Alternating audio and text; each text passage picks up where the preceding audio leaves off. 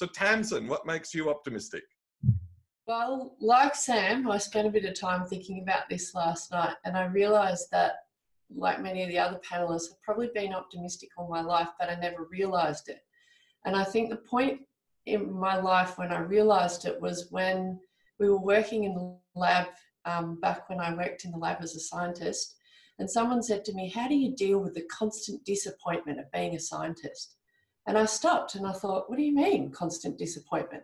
Well, everything you do, most of the results are negative. So you're constantly finding out what you thought was wrong. And I stopped and I thought, gosh, I've never thought about it like that.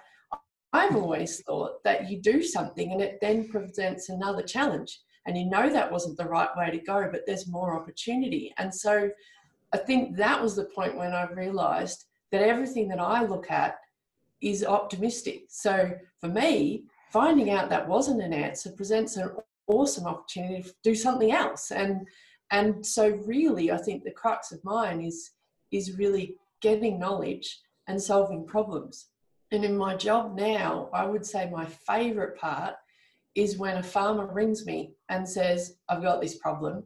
Tamsyn, what am I going to do?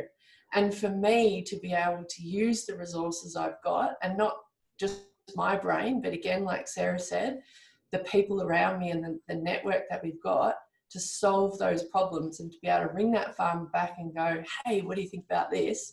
And, you know, it eventually does solve their problem. That's it. That just keeps me going. So, yeah.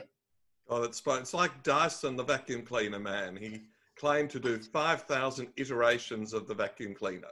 Yep. Before 5,001 was the instant success. Yeah.